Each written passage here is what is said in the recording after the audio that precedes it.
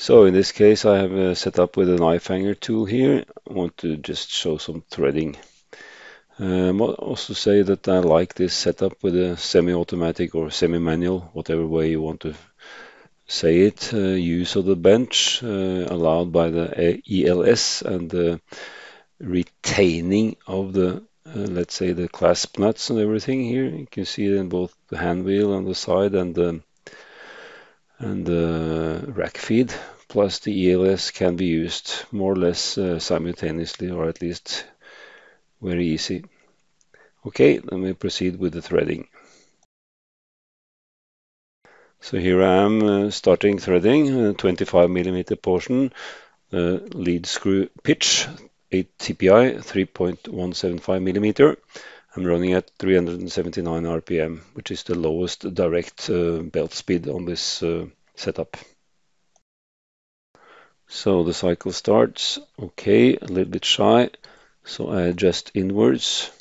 I'm feeding in about 12 hundredths of a millimeter for each pass. And the ELS here will tell you when to retract the tool, back again. And the starting of this is by pushing start on the ELS, of course, here. And then you see it says now retract, so you just have to retract the tool. And the ELS automatically then moves back again to the starting position, upon which you press start again.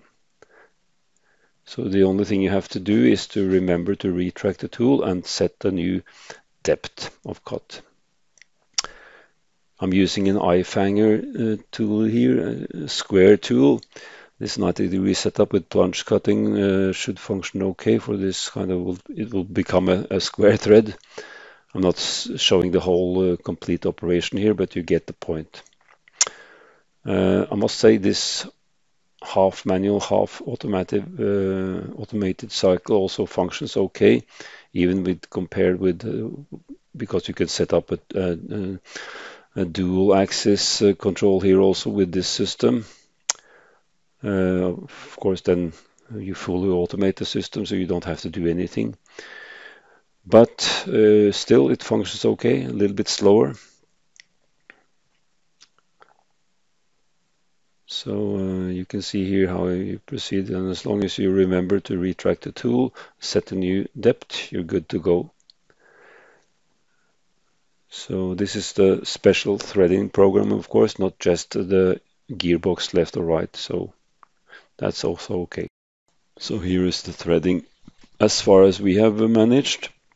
Not complete, but you see how it becomes a square thread with 3.175mm pitch.